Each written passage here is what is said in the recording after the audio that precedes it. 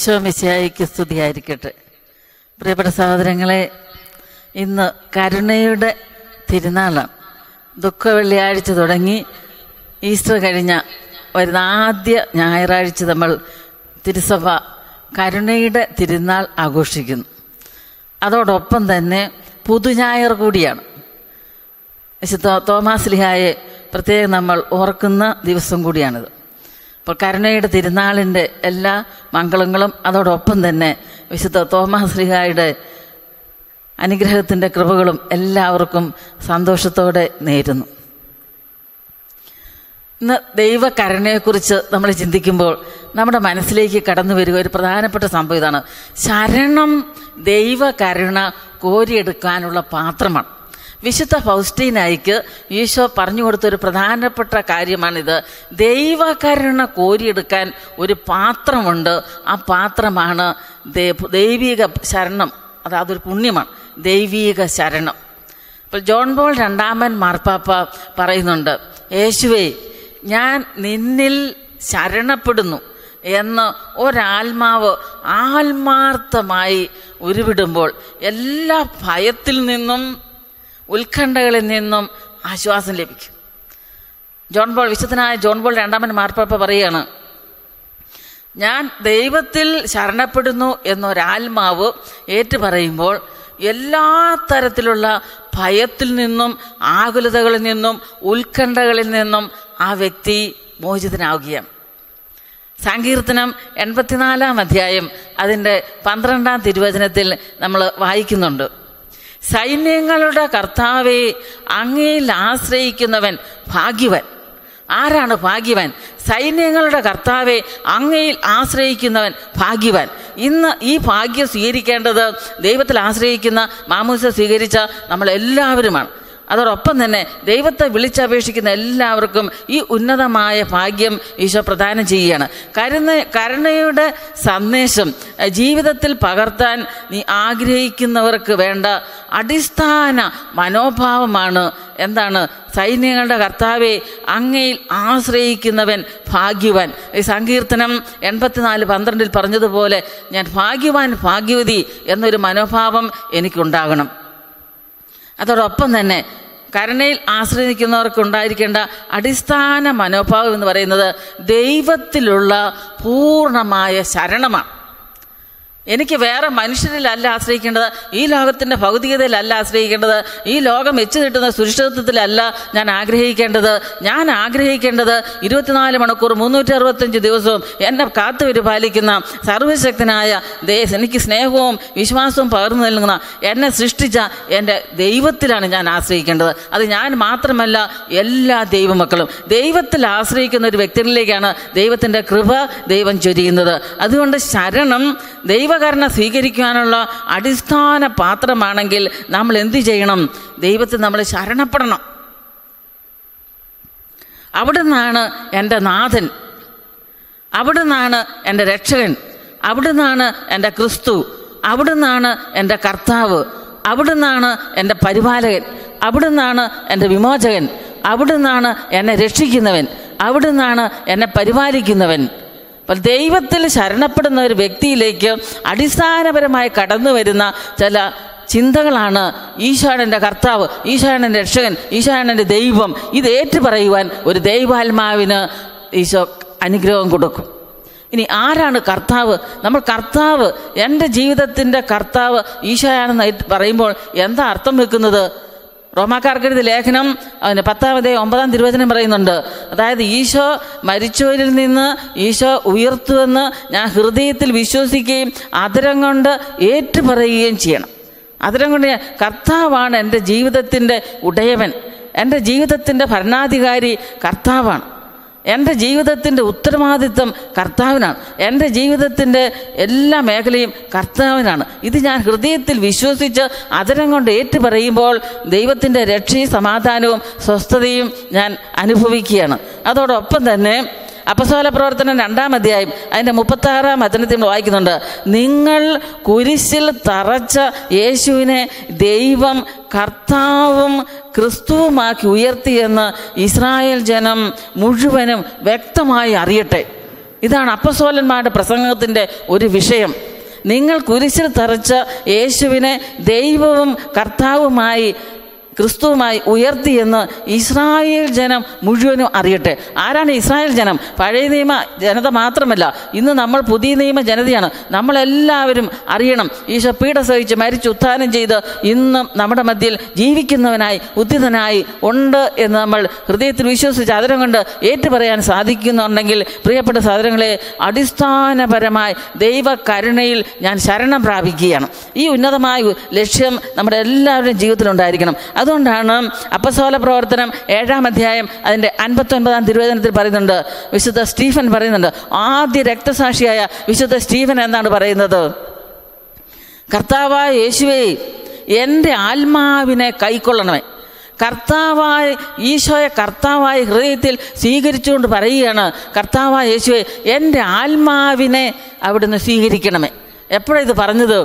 സഹോദരന്മാർ, അതായത് കൂടെയുള്ളവർ, യഹൂദ പ്രമാണികൾ തുരുതുരെ കല്ലെറിഞ്ഞ് മരണത്തോട് മല്ലടിക്കുന്ന സമയത്ത് ഈ അപ്പസ്തോലന് രക്തസാക്ഷി എസ്തപ്പാനോസ് സ്വർഗത്തിലേക്കാണ് നോക്കിയത്.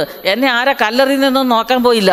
നേരെ സ്വർഗത്തിലേക്ക് നോക്കിയപ്പോൾ ഇതാ സ്വർഗം തുറന്നിരിക്കുന്നു, പിതാവായ ദൈവത്തിൻ്റെ വലതുഭാഗത്ത് പുത്രൻ നിൽക്കുന്നു. പുത്രൻ അവിടെ നിന്ന് എഴുന്നേറ്റ് ആദ്യ രക്തസാക്ഷി സ്വർഗത്തിലേക്ക് കടന്നു വരുമ്പോൾ ആ എസ്തപ്പാനോസിനെ സ്വീകരിക്കാൻ വേണ്ടി എഴുന്നേറ്റ് നിൽക്കുകയാണ്. പ്രിയപ്പെട്ട സഹോദരങ്ങളെ, നമ്മൾ ഇന്ന് നമ്മുടെ ജീവിതത്തിൻ്റെ എല്ലാ പ്രശ്നങ്ങളും പ്രതിസന്ധികളും സ്വീകരിച്ച് കർത്താവിനെ സ്വീകരിക്കാൻ വേണ്ടി നമ്മൾ തയ്യാറാകുമ്പോൾ, ക്ഷമിക്കുമ്പോൾ, ഞെരുക്കങ്ങൾ, പീഡനങ്ങൾ, അസ്വസ്ഥതകൾ നമ്മൾ സ്വീകരിക്കുമ്പോൾ നമുക്കും ഇതേ കൃപയും മനോഭാവമാണ് ഈശോ തരിക. അവരുടെ ജീവിതത്തിലാണ് ദൈവകരുണ ഒരു ശരണമായി പ്രത്യാശയായിട്ട് മാറാൻ സാധിക്കുക. അപ്പോൾ അവിടെ ക്ഷമിച്ച് പ്രാർത്ഥിക്കാനുള്ള അഭിഷേകം എസ്തപ്പാനോസിന് ഈശോ കൊടുക്കുകയാണ്. ഈശോയെ ക്രിസ്തുവിനെ കർത്താവായിട്ട് അവിടെ ഏറ്റുപറയുന്നുണ്ട്. വീണ്ടും റോമാക്കാർക്കെഴുതിയ ലേഖനം 14-ാം അധ്യായം അതിൻ്റെ 9-ാം തിരുവചനത്തിൽ പറയുന്നുണ്ട്, മരിച്ചവരുടെയും ജീവിച്ചിരിക്കുന്നവരുടെയും കർത്താവായിരിക്കുന്നതിന് വേണ്ടിയാണ് ക്രിസ്തു മരിച്ചതും പുനർജീവിച്ചതും. മരിച്ചവരുടെയും ജീവിച്ചിരിക്കുന്നവരുടെയും കർത്താവായിരിക്കുന്നതിന് വേണ്ടിയാണ് ക്രിസ്തു മരിച്ചതും പുനർജീവിച്ചതും. അപ്പോൾ ഇന്ന് നമ്മൾ പ്രാർത്ഥിക്കുമ്പോൾ നമ്മുടെ പ്രാർത്ഥനയുടെ വിഷയം, ഇന്ന് നമ്മൾ വചനം പറയുമ്പോൾ നമ്മുടെ വചനത്തിൻ്റെ വിഷയം, ഉത്ഥിതനായ ഈശോ ഇന്ന് നമ്മളോട് കൂടിയുണ്ട്. അവിടുന്ന് കർത്താവാണ്, അവിടുന്ന് രക്ഷകനാണ്, അവിടുന്ന് ദൈവമാണ്, അവിടുന്ന് ക്രിസ്തുവാണ്, അവിടുന്ന് എൻ്റെ വിമോചകനാണ്, എനിക്ക് വിടുതൽ നൽകുന്നവനാണ്, അവിടുന്ന് എൻ്റെ സർവസ്വമാണ്. ഇത് ഏറ്റുപറയാൻ ഒരു വ്യക്തിക്ക് സാധിച്ചാൽ, നമ്മൾ ഇന്ന് കരുണയുടെ തിരുനാൾ ആഘോഷിക്കുമ്പോൾ നമ്മുടെ ജീവിതത്തിലേക്ക് ദൈവത്തിൻ്റെ ഏറ്റവും വലിയ ശരണമെന്ന ആ പുണ്യം നമ്മൾ അഭ്യസിക്കുകയും അത് നമ്മൾ സ്വീകരിക്കുകയും ആണ് ചെയ്യുന്നത്. സകല വിശുദ്ധരുടെ ജീവിതത്തിലേക്ക് നോക്കിയാൽ, അപ്പസ്തോലന്മാരുടെ ജീവിതത്തിലേക്ക് നോക്കിയാൽ ഈ ഒരു വലിയ യാഥാർത്ഥ്യത്തിന് സാക്ഷ്യം വഹിക്കുന്നത് നമുക്ക് കാണാൻ സാധിക്കും. കരമുയർത്തി നമുക്കൊന്ന് ഉറക്കെ സ്തുതിക്കാം. Hallelujah, hallelujah. എൻ്റെ ജീവിതത്തിൽ കർത്താവായ ഈശോയെ രക്ഷകനും നാഥനും ദൈവമായി ഏറ്റുപറയാൻ എൻ്റെ ജീവിതത്തിൻ്റെ ഉത്തരവാദിത്വം ഈശോയുടെ കരങ്ങളിലേക്ക് കൊടുക്കാനുള്ള വലിയൊരു അനുഗ്രഹം കർത്താവേ എൻ്റെ കുടുംബത്തിന്, ഞങ്ങൾക്ക് ഓരോരുത്തർക്കും, ഈ ലോകത്തിന് നൽകണമേ എന്ന് പ്രാർത്ഥിച്ചുകൊണ്ട് സ്വരമുയർത്തി സ്തുതിക്കട്ടെ. ഹല്ലേലൂയ. യേശുവേ ആരാധന, യേശുവേ നന്ദി, യേശുവേ നന്ദി. ഹല്ലേലൂയ. അപ്പോൾ ശരണം ആണ് ദൈവകരുണ സ്വീകരിക്കുന്നതിനുള്ള വലിയ പാത്രമെങ്കിൽ അവിടെ നമ്മൾ ഏറ്റുപറയേണ്ടത് ഈശോ എൻ്റെ കർത്താവ്, ഈശോ എൻ്റെ നാഥൻ, ഈശോ എൻ്റെ ദൈവം. അവൻ എന്നെ പൂർണ്ണമായും അറിയുന്നു. ആര്? ഈശോ. എന്നെ പൂർണ്ണമായിട്ടും അറിയുന്ന ഒരൊറ്റ വ്യക്തിയുള്ളൂ. എൻ്റെ പ്രിയപ്പെട്ട മാതാപിതാക്കളല്ല, എനിക്ക് ജന്മം നൽകിയ പ്രിയപ്പെട്ട മാതാപിതാക്കളല്ല, എൻ്റെ സ്നേഹിതരല്ല, എൻ്റെ സഹോദരരല്ല എന്നെ അറിയുന്നത്, എനിക്ക് എപ്പോഴും എന്നെ പ്രോത്സാഹിപ്പിക്കുന്ന വ്യക്തികളല്ല എന്നെ അറിയുന്നത്, എനിക്ക് പീഡനങ്ങളും ഞെരുക്കങ്ങളും തരുന്നവരല്ല എന്നെ അറിയുന്നത്. എന്നെ അറിയുന്ന ഒരൊറ്റ വ്യക്തി ഈ ലോകത്തിലുള്ളൂ, അതാണ് കർത്താവായ ഈശോ. ഇത് ശരണം, കർത്താവിൻ്റെ കരുണയിൽ ആശ്രയിക്കുന്ന ഒരു വ്യക്തിക്ക് ഈശോ കൊടുക്കുന്ന ഏറ്റവും വലിയൊരു കൃപയും അഭിഷേകം എന്ന് പറയുന്നത് ഈശോ എന്നെ അറിയുന്നു എന്നുള്ളതാണ്. ഈ സത്യമാണ് നമ്മൾ അനേകരോട് പറയേണ്ടത്. ഇന്ന് നമ്മൾ പല ഞെരുക്കങ്ങളിലൂടെ, വേദനകളിലൂടെ ഈ ആധുനിക യുഗം കടന്നു നീങ്ങുമ്പോൾ, പ്രിയപ്പെട്ട സഹോദരങ്ങളെ, കർത്താവ് നമ്മളെ അറിയുന്നു, കർത്താവ് നമ്മളെ സ്നേഹിക്കുന്നു, കർത്താവ് നമ്മളെ മനസ്സിലാക്കുന്നു. ഈ സത്യത്തിന് സാക്ഷ്യം വഹിക്കുമ്പോഴാണ് നമുക്ക് കരുണയുടെ തിരുനാൾ ആഘോഷിക്കുമ്പോൾ വലിയ സന്തോഷം നമുക്ക് ലഭിക്കുക. അവൻ എന്നെ നിരന്തരം പരിപാലിക്കുന്നു. അടുത്തത് അതാണ്. ഞാൻ ദൈവത്തിൻ്റെ കരുണയുടെ ഞാൻ ആശ്രയിക്കുമ്പോൾ, ശരണം വെക്കുമ്പോൾ എനിക്ക് എൻ്റെ ജീവിതത്തിലേക്ക് നൽകുന്ന ഒരു പ്ലസ് പോയിന്റ് എന്ന് പറയുന്നത്, നിരന്തരം എന്നെ പരിപാലിക്കുന്ന ഒരു ദൈവം എൻ്റെ കൂടെയുണ്ട്. അതാരാണ്? ഈശോ. Hallelujah, hallelujah. ഈ ഒരു അനുഭവത്തിലുള്ള ജീവിതമാണ് കരുണയുടെ ജീവിതം. ശരണമാകുന്ന പാത്രം ഉപയോഗിച്ച് മാത്രമേ ദൈവകരുണ കോരിയെടുക്കാൻ സാധിക്കുകയുള്ളൂ. ഇത് നമ്മൾ മനസ്സിലാക്കണം. ദൈവകരുണ കോരിയെടുക്കാൻ ഒരു ദൈവ പൈതലിന് സാധിക്കുന്നത് എപ്പോഴാണ്? ശരണമാകുന്ന, പ്രത്യാശയാകുന്ന ആ പാത്രം ഉപയോഗിച്ച് മാത്രമാണ്. പ്രിയപ്പെട്ട സഹോദരങ്ങളെ, ഇന്ന് നിസാര കാര്യങ്ങൾക്ക് നിരാശപ്പെടുന്ന, ജീവിതത്തിന് അർത്ഥമുണ്ടോ, ആത്മഹത്യ ചെയ്താൽ പോരെ എന്ന് ചിന്തിക്കുന്ന ഒത്തിരിയേറെ വ്യക്തികളെ കാണാൻ സാധിക്കും. അവർക്ക് എങ്ങനെ ദൈവത്തിൽ ശരണപ്പെടാൻ സാധിക്കും? എങ്ങനെ ദൈവത്തിൽ നിന്ന് സ്നേഹം സ്വീകരിക്കാൻ സാധിക്കും? അതുകൊണ്ട് നമ്മുടെ ജീവിതത്തിൽ അടിസ്ഥാനപരമായി ഉണ്ടായിരിക്കേണ്ടത് ശരണമാകുന്ന പാത്രം. ഇത് നമ്മൾ നഷ്ടപ്പെടുത്തരുത്. അത് ഈശോയോട് ചോദിച്ചു വാങ്ങണം. വീണ്ടും 3 മാർഗങ്ങളിലൂടെയാണ് ദൈവകരുണ മഹത്വപ്പെടുകയും വാഴ്ത്തപ്പെടുകയും ചെയ്യേണ്ടത്. ദൈവകരുണ മഹത്വപ്പെടണം, വാഴ്ത്തപ്പെടണം. അതിന് 3 മാർഗങ്ങൾ വിശുദ്ധ ഫൗസ്റ്റീനായ്ക്ക് ഈശോ പറഞ്ഞു കൊടുക്കുന്നുണ്ട്. 1 പ്രാർത്ഥന, 2 വാക്കുകൾ, 3 പ്രവൃത്തി. നമ്മുടെ എളിയ പ്രാർത്ഥന അനേകർക്ക് ആവശ്യമാണ് ഈ കാലഘട്ടത്തിൽ, എല്ലാ കാലഘട്ടത്തിലും. ഇന്ന് തനിച്ച് പ്രാർത്ഥിക്കാൻ സാധിക്കാത്ത, അല്ല, നമ്മുടെ പ്രാർത്ഥന ആവശ്യമുള്ള ഒത്തിരിയേറെ വ്യക്തികൾ കിടപ്പുണ്ട്. രോഗികളായിട്ടുള്ളവരുണ്ട്, അതുപോലെ തന്നെ വിശ്വാസമില്ലാത്തവരുണ്ട്, കഠിന പാപികളുണ്ട്, മാനസാന്തരപ്പെടാൻ ആഗ്രഹിക്കുന്നവരുണ്ട്, ഒന്ന് കുമ്പസാരിക്കാൻ പോലും സാധിക്കാത്തവർ, അതിന് തടസ്സം നിൽക്കുന്നവരുണ്ട്, ഒന്നിലും വിശ്വാസമില്ലാത്തവരുണ്ട്, എല്ലാത്തിനും എതിർത്ത് നിൽക്കുന്നവരുണ്ട്, നിഷേധാത്മക ചിന്തയിൽ കഴിയുന്നവരുണ്ട്, ഒത്തിരിയേറെ പ്രശ്നങ്ങളിൽ കഴിയുന്നവരുണ്ട്. വിശ്വാസമുണ്ടായി അനുദിന ജീവിതത്തിൽ പ്രശ്നങ്ങൾ, പ്രതിസന്ധികൾ കടന്നു വന്നപ്പോൾ അതിനെ സ്വീകരിക്കാൻ സാധിക്കാത്ത വിധത്തിൽ മനസ്സിൽ എതിർ മനോഭാവം, മല്ലടിക്കുന്ന സ്വഭാവം പുലർത്തുന്ന വ്യക്തികളുണ്ട്. പ്രിയപ്പെട്ട സഹോദരങ്ങളെ, ഇങ്ങനെയുള്ള എല്ലാ വ്യക്തികളെയും ലോകം മുഴുവനെയും ഈശോയുടെ കരുണയുടെ കരങ്ങളിലേക്ക് കൊടുത്തുകൊണ്ട് നമ്മൾ എളിമയോടെ അവർക്ക് വേണ്ടി കരങ്ങൾ വിരിച്ചു പിടിച്ചും ജപമാല ചൊല്ലിയും കരുണക്കൊന്തയിലെയും വിശുദ്ധ ഗ്രന്ഥം വായിച്ചും വിശുദ്ധ കുർബാനയിൽ പങ്കെടുത്തും ത്യാഗപൂർവ്വം പ്രാർത്ഥിക്കുമ്പോൾ എനിക്ക് അവർക്ക് ചെയ്തു കൊടുക്കാവുന്ന വലിയൊരു സഹായമാണിത്. അതുകൊണ്ടാണ് ഇന്ന് 3 മാർഗങ്ങളിലൂടെ ദൈവകരുണ മഹത്വപ്പെടുത്താനുള്ള ഉത്തരവാദിത്വം ഓരോ വ്യക്തികളെയും ഈശോ ഏൽപ്പിക്കുകയാണ്. കരമുയർത്തി സ്തുതിക്കാം. പ്രാർത്ഥന വഴി അനേകരെ ഈ ദൈവകരുണയുടെ കൃപ പറഞ്ഞു കൊടുക്കാനുള്ള അഭിഷേകം എനിക്ക് നൽകണമേ എന്ന് പ്രാർത്ഥിച്ചുകൊണ്ട് ഉറക്കെ സ്തുതിക്കട്ടെ. Hallelujah, hallelujah. യേശുവേ ആരാധന, ആരാധന, ആരാധന. യേശുവേ നന്ദി, യേശുവേ സ്തുതി. രണ്ടാമതായിട്ട് വാക്കുകൾ വഴി ഞാൻ മറ്റുള്ളവരോട് സംസാരിക്കുമ്പോൾ അവർക്ക് സന്തോഷം കിട്ടുന്ന വാക്കുകൾ പറയണം, അവരെ ആശ്വസിപ്പിക്കുന്ന വാക്കുകൾ പറയണം. അവരുടെ മനസ്സിന് അവരുടെ മുറിവുകൾ, അവരുടെ വേദനകൾ അതെല്ലാം വിട്ടുപോകാൻ തക്കവിധത്തിൽ ഹൃദയം നല്ല സന്തോഷത്തോടെ അവരുടെ വേദനകൾ ഏറ്റെടുക്കത്തക്ക വിധത്തിൽ, പരിഹരിക്കത്തക്ക വിധത്തിൽ നമ്മൾ സംസാരിക്കുമ്പോൾ അവർക്കൊരു ആശ്വാസമാണ്. എലിസബത്തിനെ സന്ദർശിക്കാൻ പരിശുദ്ധ അമ്മ എന്നപ്പോൾ എലിസബത്തിന്റെ അധരങ്ങളിൽ നിന്ന് പുറപ്പെട്ട വചനം എന്തായിരുന്നു? ദൈവത്തിന്റെ അമ്മ എൻ്റെ അടുക്കൽ വരാൻ എവിടുന്ന് കിട്ടിയ ഭാഗ്യം എനിക്ക്. ഇത് കേട്ടപ്പോൾ ഉദരത്തിൽ കിടന്ന ശിശു കുതിച്ചുചാടി. അത് മാത്രമല്ല, അമ്മയ്ക്ക് സ്തോത്രഗീതം ഉരുവിട്ട് പ്രാർത്ഥിക്കാനുള്ള അഭിഷേകം ലഭിച്ചു. പ്രിയപ്പെട്ട സഹോദരങ്ങളെ, അങ്ങനെ വാക്കുകൾ, നമ്മൾ നല്ല വാക്കുകൾ പറയുമ്പോൾ അനേകരുടെ ഹൃദയത്തിൻ്റെ ഭാരം മാറും, വേദന മാറും. സമാശ്വാസത്തിൻ്റെ വാക്ക് പറയാൻ നമുക്ക് സാധിക്കണം. അത് കരുണ നമ്മളിലേക്ക് മറ്റുള്ളവരിൽ ഒഴുക്കുന്ന ഒരു പ്രധാന മാർഗമാണ്. മൂന്നാമതായി നമ്മളെ പ്രവൃത്തി വഴി ഈ ചെറിയവർക്ക് വലിയ സഹായം ചെയ്യുമ്പോൾ ദൈവത്തിന് തന്നെയാണ് ചെയ്യുന്നത്, എനിക്ക് തന്നെയാണ് ചെയ്യുന്നത്. അതാണ് ഈശോ പറയുന്നത്. അതുകൊണ്ട് നമ്മൾ ചെയ്യുന്ന കൊച്ചു കൊച്ചു പ്രവൃത്തികൾ അത് അനേകർക്ക് ആവശ്യമുണ്ട്. ഇപ്പോൾ ഒരു മദ്യപാനി, അയൽവക്കത്ത് ഒരു മദ്യപാനി എൻ്റെ അടുത്തുണ്ട്. അവരുടെ അടുത്തുനിന്ന് പോയി എനിക്ക് പ്രാർത്ഥിക്കണം, ഉപദേശിക്കണം ചിലപ്പോൾ ആഗ്രഹം കാണും. പക്ഷെ ഞാൻ രോഗിയായിട്ടിരിക്കുന്ന വ്യക്തിയാണ്, എനിക്ക് അങ്ങനെ അവിടെ പോകാൻ പറ്റും? ഞാനിവിടെ ഇരുന്ന് പ്രാർത്ഥിച്ചാൽ മതി. ഈശോയെ, ആ വ്യക്തിക്ക് അടുത്തേക്ക് നിനക്ക് പറ്റുന്നൊരു വ്യക്തിയെ നീ പറഞ്ഞു വിടണം. അങ്ങനെ ഞാൻ പ്രാർത്ഥിക്കുമ്പോൾ അതൊരു പ്രവൃത്തിയായിട്ട് മാറി ആ വ്യക്തിയെ ഈശോ അനുഗ്രഹിക്കുന്ന ഒരു കൃപയായിട്ട് കടന്നു വരും. അപ്പോൾ നമ്മൾ ഈ 3 മേഖലകളും, അതായത് നമ്മൾ അപ്പസ്തോല പ്രവർത്തനം 3-ാം അധ്യായം കാണുന്നൊരു സംഭവമുണ്ടോ? അത് മുടന്തൻ സുന്ദര കവാടത്തിന് വാതിക്കലിരിക്കുന്ന ആ മുടന്തൻ്റെ അടുത്തേക്ക് പത്രോസ്ലിയായും യോഹന്നാൻസ്ലിയായും കടന്നു ചെല്ലുകയാണ്. അവർ ആ മുടന്തൻ്റെ കണ്ണുകളിലേക്ക് നോക്കി പറഞ്ഞു, ഞങ്ങൾ കയ്യിലൊന്നും തരാനില്ല, പക്ഷെ ഒന്ന് തരാം, സ്വർണ്ണവും വെള്ളിയൊന്നും ഞങ്ങൾക്കില്ല, ഞങ്ങൾക്ക് തരാൻ പറ്റുന്നൊരു കാര്യമുണ്ട്. അതെന്താണ്? ഈശോയുടെ നാമത്തിൽ നീ പയ്യെ എഴുന്നേറ്റോ. ആ കൈകൾ പിടിച്ചു, കാലുകൾക്ക് ജീവൻ വെച്ചു. ഈശോയെ കൊടുത്ത ഒറ്റ നോട്ടത്തിൽ അപ്പസ്തോലന്മാർ മുടന്തിന് കൊടുത്തത് എന്താണ്? ഈശോയെ കൊടുത്തു, സൗഖ്യം കൊടുത്തു, നിർജീവമായിരുന്ന അവയവങ്ങൾക്ക് ബലം കൊടുത്തു, ജീവൻ കൊടുത്തു. അത് ഈശോയുടെ ജീവൻ, ഈശോയുടെ സ്പർശനം, ഈശോയുടെ തലോടൽ, ഈശോയുടെ സ്നേഹം, യേശുനാമത്തിൻ്റെ ശക്തി. ഇത് എത്ര വർഷങ്ങൾ ആ സുന്ദര കവാടത്തിൽ ഈ മുടന്നിരുന്ന് കാണും. ആരും ദേവാലയത്തിലേക്ക് കയറാൻ പോലും പറഞ്ഞു കാണിയല്ലോ. പക്ഷേ എഴുന്നേറ്റിരുന്ന് അപ്പസ്തോലന്മാരെയും മുടന്തൻ നോക്കി അപ്പസ്തോലന്മാർ എങ്ങോട്ടാണ് പോകുന്നതെന്ന്? ദേവാലയത്തിലേക്ക്. ഈ മുടന്തൻ എന്ത് ചെയ്തു? ആരും പറഞ്ഞില്ല. എൻ്റെ കൂടെ ദേവാലയത്തിൽ വരാൻ അപ്പസ്തോലന്മാർ പറഞ്ഞൊന്നുമില്ല. അവർ പോയി ദൈവത്തിന് നന്ദി പറഞ്ഞപ്പോൾ ഈ മുടന്തൻ ജീവിതത്തിൽ ആദ്യമായിട്ടായിരിക്കും ദേവാലയത്തിന് അകം കാണുന്നത്. തുള്ളിച്ചാടി, പറയുന്നുണ്ട്, തുള്ളിച്ചാടി കുതിച്ചു ചാടി ദേവാലയത്തിൽ ചെന്ന് ദൈവത്തിന് നന്ദി പറഞ്ഞു. പിന്നെ അവരെ വിട്ടുമാറാതെ നിൽക്കുകയാണ്. എന്താണ്? ആ സ്നേഹത്തോടെയുള്ള പ്രാർത്ഥന, സ്നേഹത്തോടെയുള്ള വാക്കുകൾ, സ്നേഹത്തോടെയുള്ള പ്രവൃത്തി. പ്രിയപ്പെട്ട സഹോദരങ്ങളെ, ഈ ഒരു 3 വിധത്തിൽ അനേകരെ ഇന്ന് നമ്മുടെ ചുറ്റുപാടുമുണ്ട്. നമുക്ക് രക്ഷിക്കുവാൻ, സംരക്ഷിക്കുവാൻ, രക്ഷപ്പെടുത്താൻ, സമാശ്വാസത്തിന് വാക്കുകൾ പറയാൻ അതിനുള്ള അവസരം നമ്മുടെ മുൻപിലുണ്ട്. നമ്മളത് നഷ്ടപ്പെടുത്തരുത്. അത് നമ്മൾ ഉപയോഗിക്കുമ്പോഴാണ് അനുഗ്രഹം. ഇനി ദൈവകരുണയിലുള്ള ശരണം, അത് ദൈവകൃപയുടെ ഭണ്ഡാകാരത്തിൻ്റെ താക്കോലാണ്. ദൈവകരുണയിൽ ഒരു വ്യക്തി ആശ്രയിക്കുക എന്ന് പറയുമ്പോൾ അത് ദൈവകൃപയുടെ ഭണ്ഡാകാരം, അത് നിറച്ചു വെച്ചിരിക്കുക. ദൈവകൃപ, അനുഗ്രഹം, ഗ്രേസ്, ഫുൾ ഓഫ് ഗ്രേസ്, അത് നിറച്ചു വെച്ചിരിക്കുകയാണ്. അതിൻ്റെ താക്കോലാണത്. ഇത് നമ്മുടെ കയ്യിലും ദൈവം തരികയാണ്. ഒരു വ്യക്തി മാമോദീസ സ്വീകരിക്കുമ്പോൾ, കുദാശ സ്വീകരിക്കുമ്പോൾ ഇതെല്ലാം നമുക്ക് തരികയാണ്. ഇനി ഇതൊന്നും സ്വീകരിച്ചിട്ടില്ലാത്ത വ്യക്തിയും ഈശോയെ ആശ്രയിക്കുമ്പോൾ അത് കൊടുക്കുകയാണ്. ആത്മാവ് എത്രയധികം ദൈവത്തിൽ ശരണപ്പെടുന്നുവോ അത്രയധികം ഈ കൃപ ലഭിക്കും. ഒരൊറ്റ വ്യവസ്ഥയുള്ളൂ, ഞാൻ ദൈവത്തിലേക്ക് ആശ്രയിക്കണം, ശരണപ്പെടണം. അതുകൊണ്ടാണ് പറഞ്ഞത് ദൈവകൃപ കോരിയെടുക്കുന്ന പാത്രമാണ് ശരണം. ദൈവത്തിൽ ആശ്രയിക്കുന്നവർക്കാണ് ഇത് ലഭിക്കുന്നത്.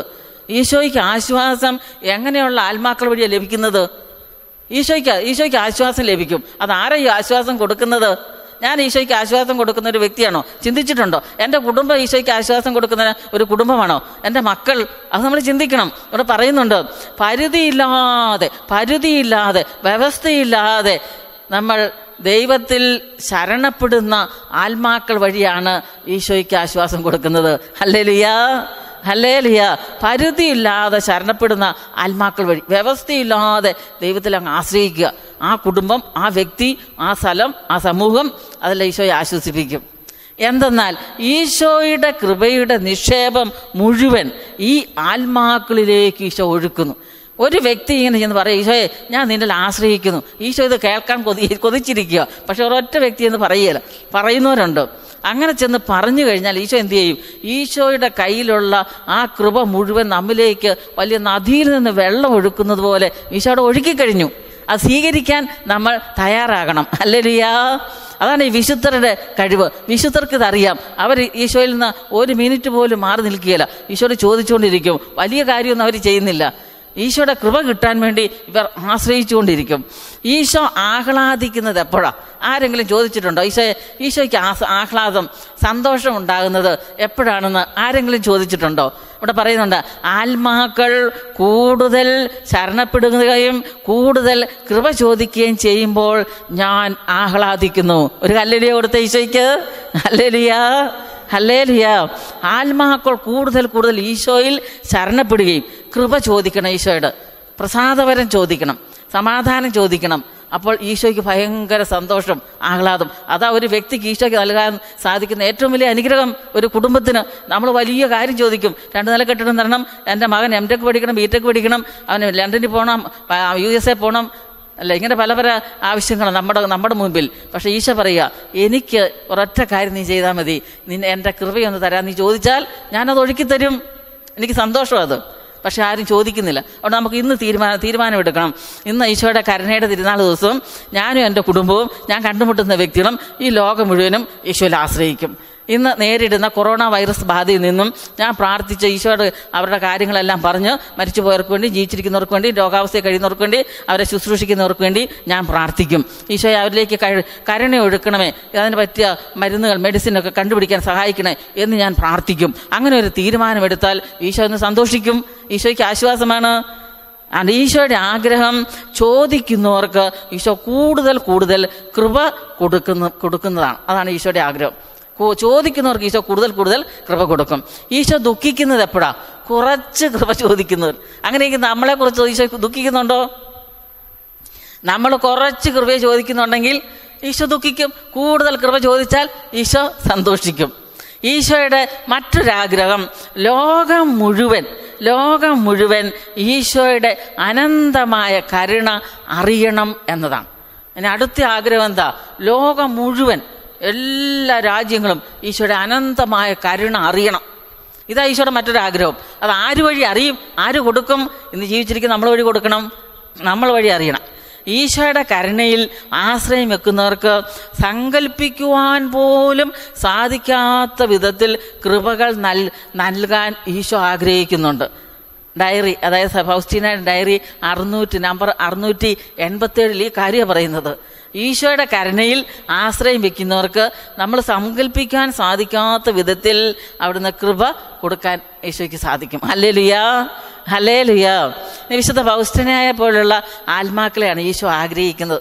ഈ ഫൗസ്റ്റീനയെ ഭയങ്കര ഇഷ്ടമാണ് ഈശോയ്ക്ക്. എന്താ കാരണം? അങ്ങനെ ഈശോ പറയാൻ കാരണം എന്താ?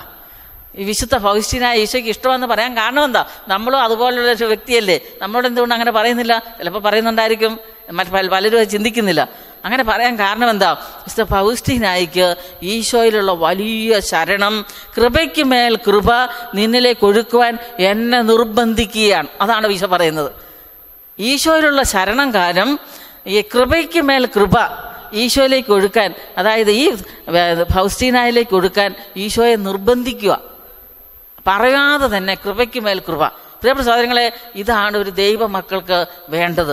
ഇന്ന് കരുണയുടെ തിരുനാൾ ദിവസം നമ്മൾ എത്ര ത്യാഗം ചെയ്തും ചോദിക്കേണ്ടത് ഇതാണ്: എനിക്ക് കൃപയ്ക്ക് മേൽ കൃപ നൽകണമേ. എല്ലാവർക്കും അതല്ല, സന്തോഷത്തിലിരിക്കുമ്പോൾ മാത്രമല്ല, ഞെരുക്കത്തിൽ, പീഡനത്തിൽ, സഹനത്തിൽ, രോഗത്തിൽ, മറ്റുള്ളവർ തെറ്റിദ്ധരിക്കുമ്പോൾ, മറ്റുള്ളവർ എന്നെ പരദൂഷണം പറയുമ്പോൾ, വഞ്ചിക്കുമ്പോൾ, തെറ്റിദ്ധരിക്കുമ്പോൾ എല്ലാം ഈ കൃപ ഈശോ ഒഴുക്കിക്കൊണ്ടിരിക്കും. അതിനുവേണ്ടിയാണ് നമ്മൾ പ്രാർത്ഥിക്കേണ്ടത്. വിശുദ്ധ ഫൗസ്റ്റീനയുടെ പരിപൂർണ ശരണത്തിൻ്റെ, അതായത് പരിപൂർണ ശരണത്തിൽ നിന്ന് ഫൗസ്റ്റീനായ്ക്ക് കിട്ടുന്നത് എന്താണ്? ഈശോയുടെ ഹൃദയത്തിന്മേൽ വളരെ സന്തോഷം. പരിപൂർണമായിട്ട് ഈശോയിൽ ഇങ്ങനെ ഹൃദയം വെച്ച് പ്രാർത്ഥിക്കുമ്പോൾ ആ സന്തോഷം കൊണ്ട് നിറയുകയാണ്. ഇനി ശരണം, ദൈവത്തിൽ ശരണപ്പെടുമ്പോൾ, ഈശോയുടെ കൃപയിൽ ശരണപ്പെടുമ്പോൾ, കരുണയിൽ ശരണപ്പെടുമ്പോൾ കിട്ടുന്ന ഫലങ്ങൾ എന്താണ്?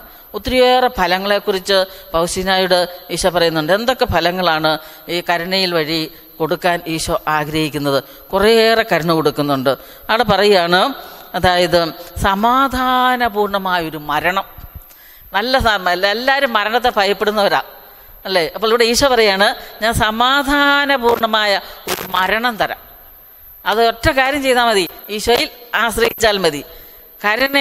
കരുണയുടെ ജീവനുള്ള സ്രോതസ്സായി എൻ്റെ ഹൃദയം ഞാൻ തുറന്നിട്ടിരിക്കുക. അവരെന്ത് ചെയ്യണം? വലിയ ശരണത്തോടെ ഈ കരുണാസാഗരത്തെ സമീപിക്കട്ടെ. പാപികൾ നീതീകരിക്കപ്പെടുകയും നീതിമാൻ നന്മയിൽ സ്ഥിരീകരിക്കപ്പെടുകയും ചെയ്യും. എൻ്റെ കരുണയിൽ ശരണപ്പെടുന്നവർ മരണസമയത്ത് വളരെ ദൈവീക സമാധാനം കൊണ്ട് നിറയും.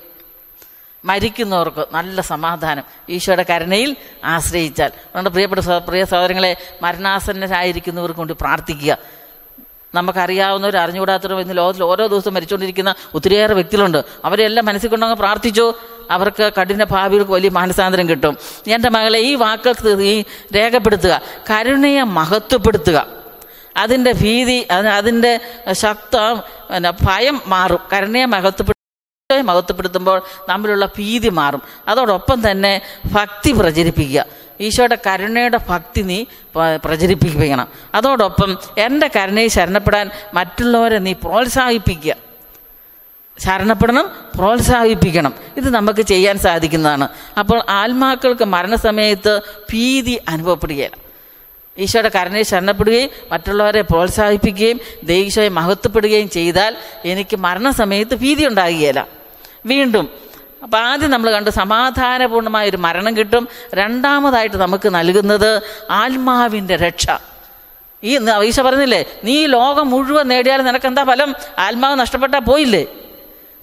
അതുകൊണ്ട് ആത്മാവിൻ്റെ രക്ഷ അത് ഞാൻ ഉറപ്പുവരുത്തണം. എൻ്റെ ആത്മാവിൻ്റെ രക്ഷ ഞാൻ തന്നെ ഉറപ്പുവരുത്തണം. ഞാൻ ഈശോയിൽ ആശ്രയിക്കണം. എൻ്റെ കൂടെയുള്ള അനേക ആത്മാക്കൾക്ക് വേണ്ടി ഞാൻ പ്രാർത്ഥിക്കണം. അപ്പം ഞാൻ തന്നെ സ്വർഗത്തിൽ പോയില്ല.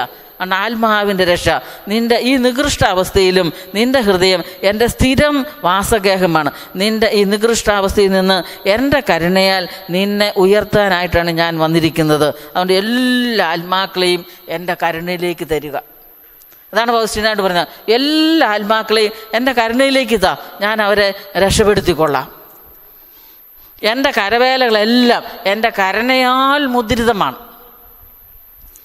ഫൗസ്റ്റീനായിട്ട് പറയുകയാണ്, അതായത് എൻ്റെ കരവേലകളെല്ലാം ഈശോയുടെ കരുണയാൽ മുദ്രിതമാണ്. എൻ്റെ കരുണയിൽ ശരണം വയ്ക്കുന്നവർ ഒരിക്കലും നശിച്ചു പോവുകയില്ല. കാരണം അവരുടെ എല്ലാ കാര്യങ്ങളും എൻ്റേതാണ്. പ്രിയപ്പെട്ട സഹോദരങ്ങളെ ശ്രദ്ധിക്കുക, ഒരു വ്യക്തി ഈശോയിൽ ശരണം വെച്ചാൽ ആ വ്യക്തിയുടെ ജീവിതത്തിൻ്റെ എല്ലാ കാര്യങ്ങളും ഈശോ ഏറ്റെടുക്കും. പിന്നെ എങ്ങനെ നമുക്ക് അവിടെ കുറവ് വരും? ഈശോ ഒരു കാര്യം ഏറ്റെടുത്താൽ, എന്നെ ഇപ്പോൾ ഉദാഹരണത്തിന് എൻ്റെ പ്രവർത്തികളെ, എന്നെ തന്നെ, എൻ്റെ ജീവിതത്തെ ഈശോ അങ്ങ് ഏറ്റെടുത്താൽ പിന്നെ എനിക്കെന്താ കുറവ്?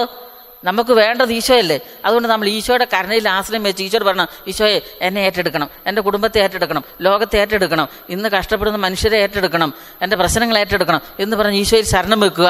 ഈശോ ഏറ്റെടുക്കും. അവരുടെ ശത്രുക്കൾ എൻ്റെ പാദപീഠത്തിൽ കീഴിൽ ചിതറിക്കപ്പെടും. അവിടെ എല്ലാ കാര്യങ്ങളും ഈശോയുടെ കയ്യിലാണെങ്കിൽ നമ്മുടെ ജീവിതത്തിൽ ആരെങ്കിലും ശത്രുക്കളായിട്ട് കടന്നു വന്നാൽ, ഏതെങ്കിലും തിന്മ കടന്നു വന്നാൽ അതെല്ലാം ഈശോ ഏറ്റെടുക്കും. ഈശോയുടെ പാദപീഠത്തിൽ ഈശോ സമർപ്പിക്കും. Hallelujah, hallelujah. അപ്പോൾ എന്നെ അലട്ടുന്ന എല്ലാ പ്രശ്നങ്ങളും എന്നെ തന്നെ പൂർണ്ണമായിട്ട് ഈശോയുടെ കരങ്ങളിലേക്ക് കൊടുക്കുക, എൻ്റെ പ്രശ്നങ്ങൾ കരങ്ങളിലേക്ക് കൊടുക്കുക, ഉറക്കെ സ്തുതിക്കാം. Hallelujah, hallelujah. യേശു ആരാധന, ആരാധന, ആരാധന, ആരാധന. യേശു നന്ദി. മൂന്നാമതായിട്ട് വിശുദ്ധി. എൻ്റെ കൃപകൾ സ്വീകരിക്കാൻ താല്പര്യപ്പെടുന്ന മനുഷ്യ ആത്മാക്കളിലേക്ക് എൻ്റെ ദൈവിക ജീവൻ ചൊരിഞ്ഞ് അവരെ വിശുദ്ധീകരിക്കാൻ ഞാൻ ആഗ്രഹിക്കുന്നുവെന്ന് പറയുക. ഏറ്റവും വലിയ പാപിക്ക് ഏറ്റവും വലിയ വിശുദ്ധി ആർജിക്കാം.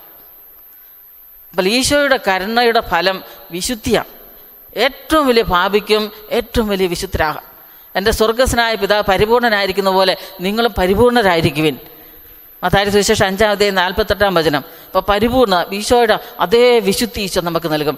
ഈശോയുടെ കരുണയിൽ ആശ്രയിക്കും തോറും പാപബോധം നൽകും. വിശുദ്ധി, പാപം ഉപേക്ഷിച്ച് വിശുദ്ധി ജീവിക്കാനുള്ള കൃപ തരും, അനുതാപം തരും, പശ്ചാത്താപം തരും, ദൈവത്തെ മഹത്വപ്പെടുത്താനുള്ള ഉന്നതമായ ലക്ഷ്യം തരും. അപ്പോൾ ഈ വിശുദ്ധി ആർജിക്കാൻ ഞാൻ ദൈവത്തിൽ ശരണപ്പെടണം. അടുത്തതാണ് പൂർണ്ണത. പൂർണ്ണത പ്രാപിക്കാൻ ആഗ്രഹിക്കുന്ന ആത്മാക്കൾ എൻ്റെ കരുണയെ പ്രത്യേകിച്ച് ആരാധിക്കട്ടെ. ഉണ്ടോ? പൂർണ്ണത പ്രാപിക്കണം. ഈശോയിൽ നിന്നാണ് പൂർണ്ണത പ്രാപിക്കാൻ. അതിനെൻ്റെ കരുണയെ ആരാധിക്കട്ടെ. പ്രിയപ്പെട്ട സഹോദരങ്ങളെ, വിശുദ്ധ അഗസ്തീനോസ് എത്ര വർഷം പാപത്തിൻ്റെ അടിമത്തത്തിൽ കഴിഞ്ഞ് വിശുദ്ധ മോനിക്കാമ എത്ര വർഷമാണ് ഈ സ്വന്തം മകന് വേണ്ടി പ്രാർത്ഥിച്ചത്. അങ്ങനെ ഒരു മോനിക്കാമ പ്രാർത്ഥിച്ച് അമ്മയെ നമുക്ക് വിശുദ്ധിയായിട്ട് കിട്ടി. അതിനുശേഷം വിശുദ്ധനായതിന് പാപമെല്ലാം ഉപേക്ഷിച്ച് ഈശോയെ അറിഞ്ഞു കഴിഞ്ഞതിന് ശേഷം കാറ്റേജിലെ വില്ലേജിലെ സ്ത്രീകൾ പാപത്തിന് വേണ്ടിയിട്ട് അഗസ്തീനോസിനെ വിളിക്കുന്നുണ്ട്. അപ്പോൾ പറയും, ഞാൻ പഴയ അഗസ്തീനോസ് എന്നേക്കുമായി മരിച്ചുപോയി, ഞാൻ പുതിയ അഗസ്തീനോസ്, എനിക്കിനി പൂർണ്ണത പ്രാപിക്കണം, എനിക്കിനി വിശുദ്ധി ജീവിക്കണം, എനിക്കിനി പാപം വേണ്ട, എന്നെ നിങ്ങൾ വിളിക്കരുത്, നിങ്ങളും തിരിച്ചു വരിക, ഈശോയുടെ പൂർണ്ണതയിലേക്ക് വരിക. ഇതാ പറഞ്ഞു കൊടുത്തത്. വിശുദ്ധ മരിയ ഗുരുത്തി എന്താ ചെയ്തത്? ആ 12 വയസ്സിൽ ആര് പറഞ്ഞു കൊടുത്തു? പാപത്തിന് പ്രേരിപ്പിച്ച ആ വ്യക്തിയെ മാനസാന്തരത്തിന് വേണ്ടി എന്തുമാത്രം പ്രാർത്ഥിച്ചു. അതുകൊണ്ട് വിശുദ്ധി, പാപം ചെയ്യരുത്. കണ്ട് എന്നെ പച്ചയായിട്ട് ഓപ്പറേഷൻ ചെയ്തു, ആ വേദന ഞാൻ സഹിച്ചോളാം, എന്നെ പാപത്തിന് പ്രേരിപ്പിച്ച അലക്സാണ്ടർ രക്ഷ പ്രാപിക്കണം.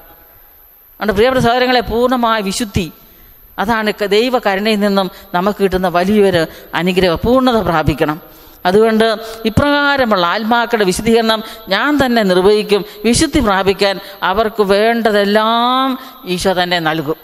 എനിക്ക് വിശുദ്ധി പ്രാപിക്കണമെങ്കിൽ എനിക്ക് ആവശ്യമുള്ളതെല്ലാം ഈശോ തരും. ഞാൻ മറ്റുള്ളവരുടെ നേരെ കൈ നീട്ടണ്ട. അതുപോലെ ഏത് ആത്മാവ് വിശുദ്ധി പ്രാപിക്കാൻ ആഗ്രഹിക്കുന്നോ ഈശോയിൽ ആശ്രയിച്ചാൽ മതി. Hallelujah, hallelujah. അടുത്തതാണ് ലജ്ജിതരാകാൻ ഈശോ അനുവദിക്കുകയില്ല. എങ്ങനെയാണ് ലജ്ജിതരാകാൻ ഈശോ അനുവദിക്കരുത്? എല്ലാം ചെയ്യാൻ ശക്തനായവനിൽ വിശ്വസിക്കാൻ സാധിക്കാത്തത് എന്തുകൊണ്ടാണെന്ന് എനിക്ക് മനസ്സിലാകുന്നില്ല. അതാ പറയുന്നത്, അവിടുത്തോടുകൂടി എല്ലാം സാധ്യമാണ്, അവിടുത്തെ കൂടാതെ ഒന്നും സാധ്യമല്ല. അവിടുന്ന് കർത്താവാണ്. അവിടുന്ന് പൂർണ്ണമായി ആശ്രയിക്കുന്നവൻ ലജ്ജിതരാകാൻ അവിടുന്ന് അനുവദിക്കില്ല. ഈശോ കർത്താവാണ്, ഈശോ ദൈവമാണ്.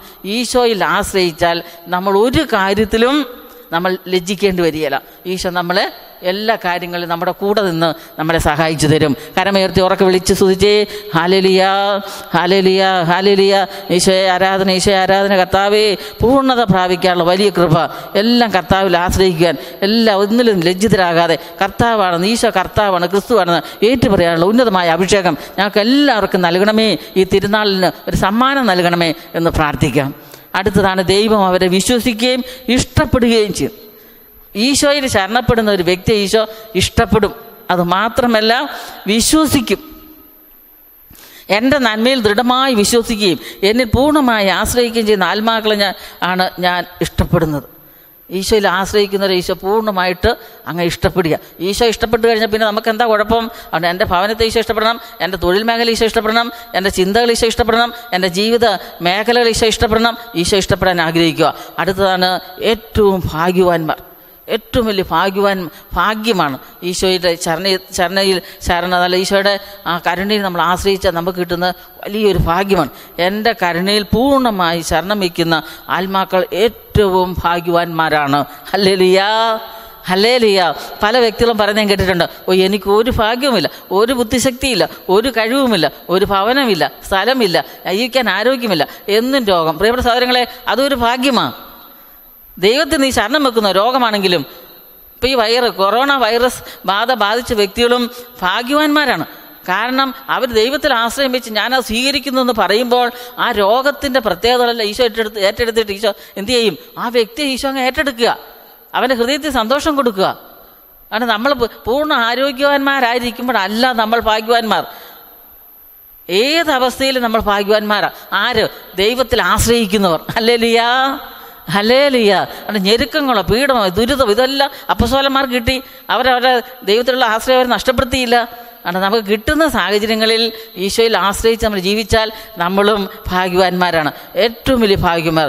ഞാൻ തന്നെ അവരെ പരിപാലിക്കും. അതാണ് ഈശോ പറയുന്നത്. എൻ്റെ കരുണയിൽ ഒരു വ്യക്തി ആശ്രയിച്ചാൽ അവൻ്റെ പരിപാലന, അവൻ്റെ ജീവിതത്തിൻ്റെ ഉത്തരവാദിത്വം, അവൻ്റെ ജീവിതത്തിൻ്റെ അതായത് വിശുദ്ധി, ഇതെല്ലാം ഞാൻ ഏറ്റെടുത്തു. ഈശോ പറയുകയാണ്. ഇനി ആത്മാക്കളുടെ ശരണമില്ലായ്മ ഈശോയെ വേദനിപ്പിക്കും. നമ്മൾ ഈശോയിൽ ശരണപ്പെടണം. ഇല്ല, ഈശോയ്ക്ക് അത് വലിയ വേദനയായിട്ട് കടന്നു വരും. അതുകൊണ്ട് ദൈവകരുണയിൽ ശരണപ്പെടാൻ ആത്മാക്കളെ നമ്മൾ പ്രോത്സാഹിപ്പിച്ചുകൊണ്ടിരിക്കണം. Hallelujah, hallelujah.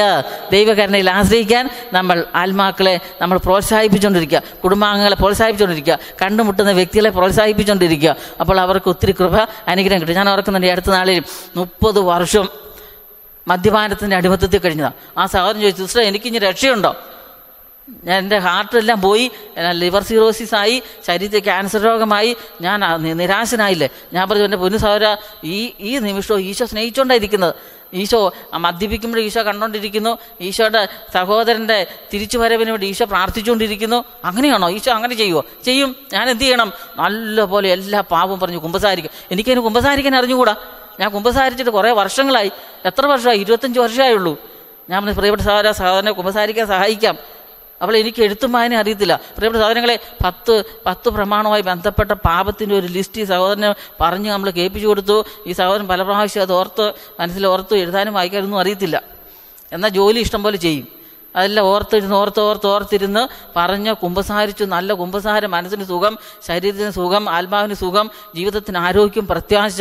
ആ സഹോദരൻ പറയുകയാണ്, ഞാൻ എൻ്റെ ഈശോയെ കണ്ടു ഒറ്റ കുമ്പസാരത്തിൽ. Hallelujah, hallelujah. ഇതാണ്, ഒരു വ്യക്തി ഈശോയിലേക്ക് തിരിഞ്ഞാൽ ഈശോ അവർക്ക് അനുഗ്രഹമാണ്. അത് നമ്മൾ മറന്നു പോകരുത്. അതുകൊണ്ട് എൻ്റെ അനന്തമായ കരുണയിൽ ആശ്രയിക്കാൻ നീ കണ്ടുമുട്ടുന്ന ആത്മാക്കളെ പ്രോത്സാഹിപ്പിക്കുക. എന്നിൽ പൂർണ്ണമായ വിശ്വാസമുള്ള ആത്മാക്കളെ ഞാൻ എത്രമാത്രം സ്നേഹിക്കുന്നു, ഞാൻ അവർക്ക് വേണ്ടി ഞാൻ എന്തും ചെയ്യും. എന്നിൽ ആശ്രയിക്കുന്ന ആത്മാക്കൾക്ക് വേണ്ടി ഞാൻ എന്തും ചെയ്യും. അതുകൊണ്ട് പ്രിയ പ്രസാരങ്ങളെ, നമ്മൾ കരുണയുടെ തിരുനാൾ ആഘോഷിക്കുന്ന ഈ ദിവസം നമ്മുടെ മനസ്സിലെടുക്കുന്ന തീരുമാനം എന്താണ്? ഞാൻ ഈശോയിൽ ആശ്രയിക്കുമ്പോൾ ഈശോ എനിക്ക് വേണ്ടി എന്തും ചെയ്യും. അനുദപിക്കാൻ, പാപം ഉപേക്ഷിക്കാൻ, പ്രാർത്ഥിക്കാൻ, അനേകർക്ക് വേണ്ടി വചനം കൊടുക്കാൻ, അനേകർക്ക് വേണ്ടി പ്രാർത്ഥിക്കാൻ, മധ്യസ്ഥ അപേക്ഷിക്കാൻ, ത്യാഗം ചെയ്യാൻ, ഇതെല്ലാം ഉള്ള കൃപ എനിക്ക് നൽകും. ഈ വചനം ശ്രവിച്ചുകൊണ്ടിരിക്കുന്ന എല്ലാവരിലേക്കും ദൈവത്തിൻ്റെ ഉന്നതമായ കൃപയും അഭിഷേകവും നിറയട്ടെ എന്ന് പ്രാർത്ഥിക്കുന്നു. എല്ലാവർക്കും ഒരിക്കൽ കൂടി കരുണയുടെ തിരുനാളിൻ്റെ എല്ലാവിധ മംഗളങ്ങളും ആശംസിക്കുന്നു. എല്ലാവർക്കും നന്മ വരട്ടെ.